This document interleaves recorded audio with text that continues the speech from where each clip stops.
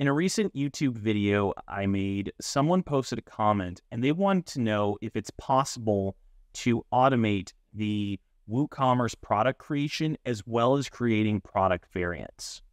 I've been playing around with this a lot and I'm excited to say that it is possible, but I'm going to be breaking down some of the important things that I learned in this video on how WooCommerce works, mainly because I couldn't find a lot of information about it that was direct and clear on how to put this all together. So if you've been struggling with this problem or want to automate your online shopping portal, then you've come to the right place. Let's get to it.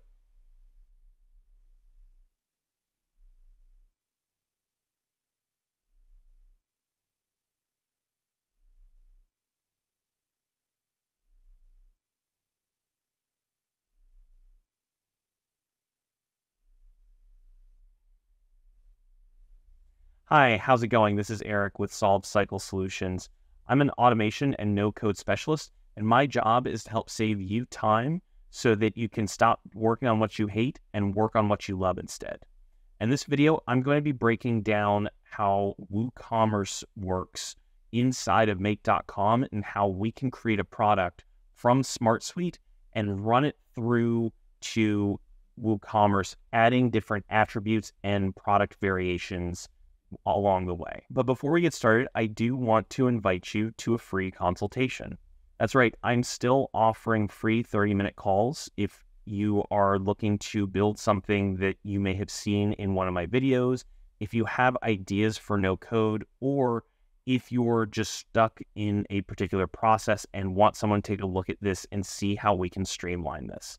I'd love to have a conversation with you. Feel free to book a call in the link of the description of this video and see how much time you can save in just 30 minutes. Now we have that housekeeping out of the way, I actually want to demonstrate a little bit of the problem that the commenter was looking for. So if you're not familiar with WooCommerce, that is a free plugin you can use on your WordPress website. I've set this up on my own website just to play around with it. And you'll see that when we open up a product here in the product section, there's a lot of information that we can map. So in this case, I'm going to just put funny shirt, and then you can put a description. I'll say it's funny. And there's lots of information here. We can put pricing. You can put a product image up here if you want, and a short description for other variations that may show up. But the one thing that this person was wanting was they want to be able to work with variable products. And what that means is when I select this variable, you'll see that some things flip around a little bit, but variables for products tend to just be different variations of the same product that can be applied. So in most cases, that's like a shirt size or a color. So this makes it easier to map all the different variables of the same product without having to have a long list and lose different products or not update certain things depending on how they're supposed to be in your online shop. So here I have a couple of variables, and in this case they're called attributes, I should say. We have color and we have size. These are the ones that I'm going to be using throughout the entirety of this video. I can pick different things, so I could type in green here, and it's going to pull this up. Type in orange, and we can pick these individual colors to map to this particular funny shirt. And then for size, I could do a large, I can make a medium, and I can make a small as well. And you see that each of these are being mapped as individual variations on the same product. What this person was also asking was for the product variations, so mapping all these different combinations of shirt sizes and colors that can exist. So if I hit the generate variations here under the WooCommerce product, it's going to take a minute to think, but then it's going to spit out all the different combinations here. So we only had green and orange, but if you can imagine that there's a shirt that has 5 different colors and 5 different sizes, that adds up to a lot of time that can be wasted building out all of these little products. And even if it is all under this same item, You can add different things as different descriptions, different prices. Certain things may change depending on the specific variable that you have. So as you can see, this took a lot of time to make just by trying to demonstrate this for you on its own. So I understand why this request was made. So let's see what we can do to start this process out. So let's now hop into SmartSuite. In the test zone solution, we have two specific tables set up. One is the product list, and then the other one is called the variables. So here I have the specific product, shirt, shoes, and socks, and pants. And you'll see that I have some very basic information that I've already just preloaded in here. A description, short description, price. Depending on what you're trying to build or what you have to map inside of WooCommerce, there may be different things, SKU numbers, sale prices. There's a lot of data that you'll see that can be mapped to the WooCommerce product. It really just depends on what you need. These are just the basics that I'm using for this example. The main things that we need here are a status, which is going to be a Mailhook trigger. And then we have two linked records to the same table. But the last thing that we need here is just the color ID, which is that attribute ID number, which you didn't see inside of the WooCommerce product, but this is something that we will be mapping out. But it's good to have this information, A, just to keep track of the attributes that we're using, but B, we need to have this information when we are mapping data inside of make.com. So the variables, like I showed you, are just the colors and the sizes. You could add this information yourself. We have the title of the variable. We have the specific attribute that will be under, so in this case, size or color, and then the links to the specific data. And then I've also mapped the attribute ID here as well. The only automation that we have for this particular side of SmartSuite is going to be another Mailhook trigger, which if we hop over to Make, you will see this long line of modules that we have. Like I've shown in past videos, which if you're not familiar with the Mailhook, I made a video showcasing how to extract this information from SmartSuite. This particular Mailhook is going to run the title through this get a record feature inside of SmartSuite, and is going to then extract a specific product that we're looking to build inside of WooCommerce. Now, one thing I want to highlight, like I mentioned earlier, is that the size and color, if you notice down here, are listed as arrays. And you'll see here that we have for socks, these 3 sizes and these 4 colors. These are still currently set up for my current product, so this is all going to be functioning the same way. The main goal here is that we need to be able to map the data of these different sizes and colors, and we need to be able to put them into a single line to map as attribute variables inside of WooCommerce. And that, like I said, it was the hardest part of trying to get this set up, because WooCommerce is very particular about how they want things done and how they want things formatted to get into their system. So all of this is really just to get these variables set up and logged inside of WooCommerce. So to do that, first, we're going to take this iterator and we're going to be able to extract multiple arrays here. The first one we're going to do is the size, and the second one we're going to do is color. And you'll see that when we have this information extracted inside of the iterator, it's pulling out these unique different titles in separate lines. The other thing that we need to do now is map the specific variables that we want. So what this is going to do is going to take all the variables that we get and set all of them as both size and color.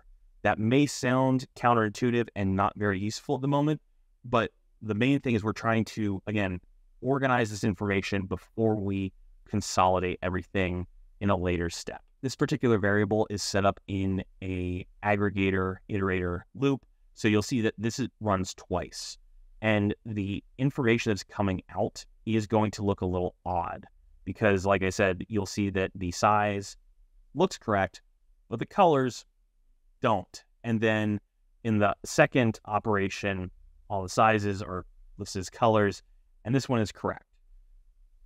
And what we're doing here is we're going to be mapping all that information into one array, or two arrays, I should say. And again, they're doing the exact same function here of just all the colors are being categorized as size and color, and all the sizes are size and color. The next step is we're going to have this second set multiple variables, which is going to have a little more information here.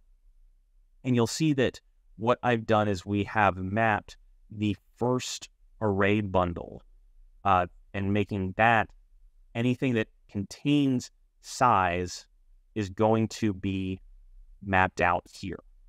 But then the other function we have set up is this join, which allows us to concatenate or combine all of the text that we have that's set up in different lines.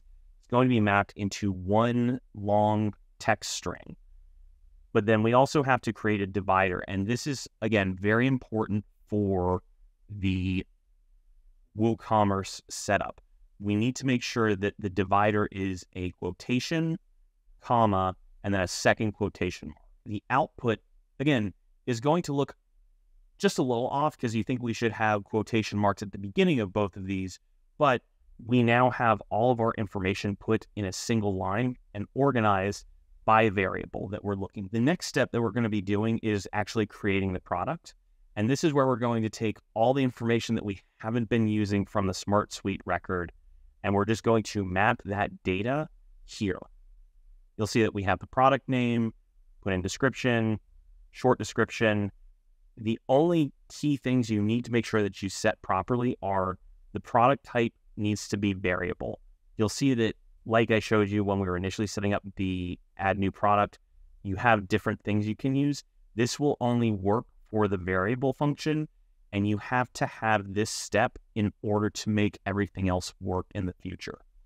I tend to leave a lot of the featured, or a lot of the button options either empty or I deliberately select no.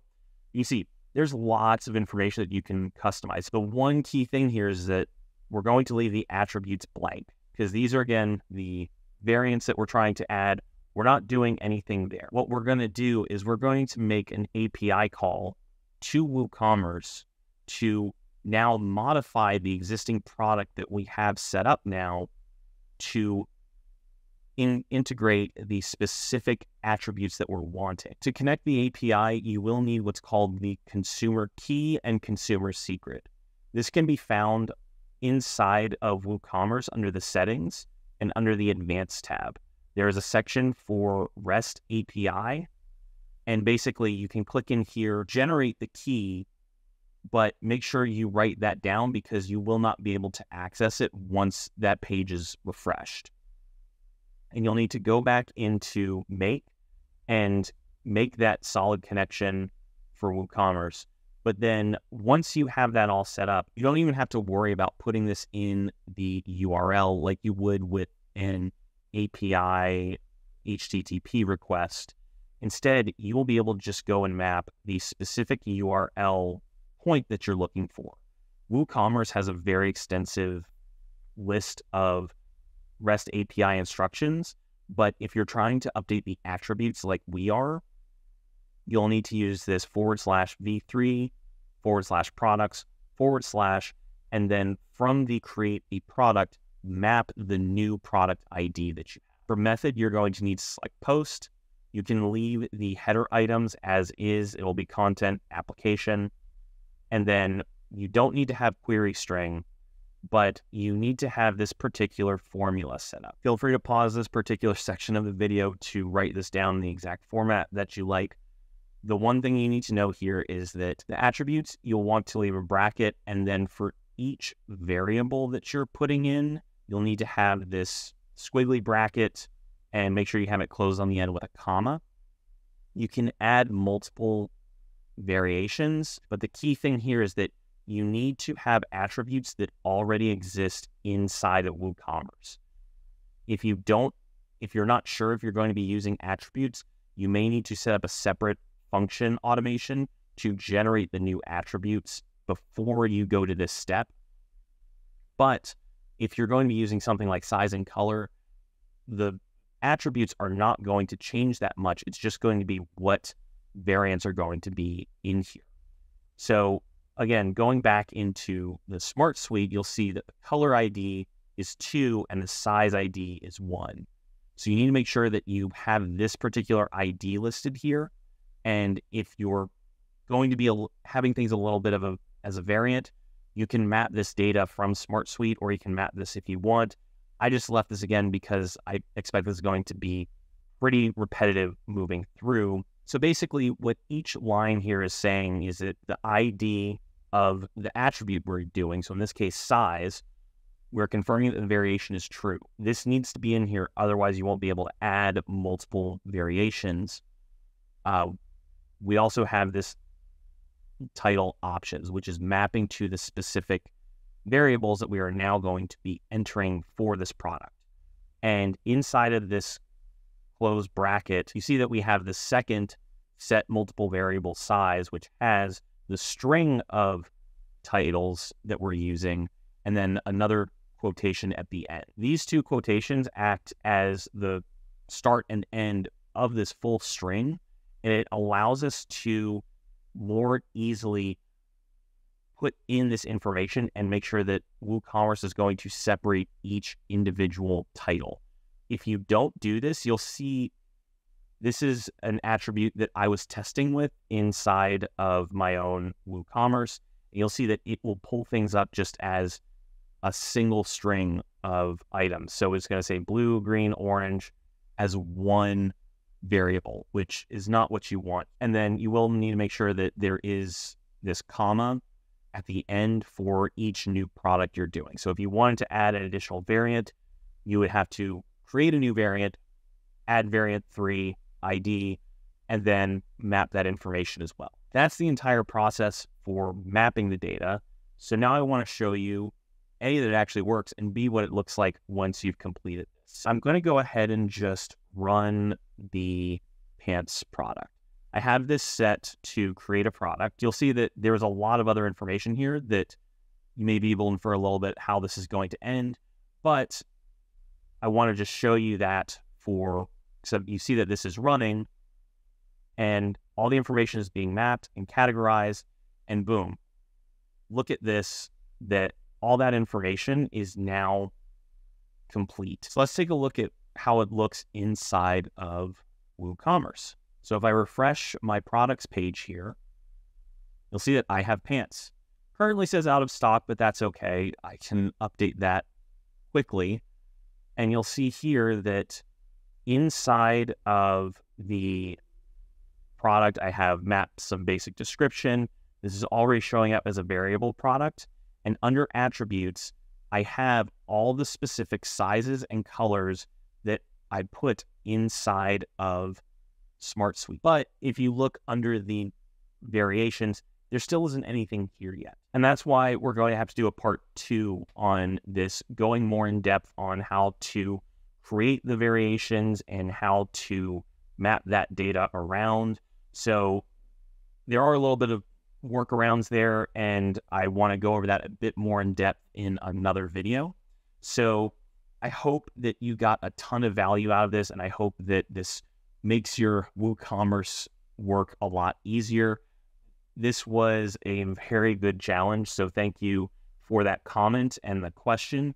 If you have specific variables or instructions you're looking to have built inside of Make and SmartSuite, feel free to just put them in the comments, because I would love to have a challenge and work on some things that are interesting to people that I'm looking to help out. That's where I'm going to stop here.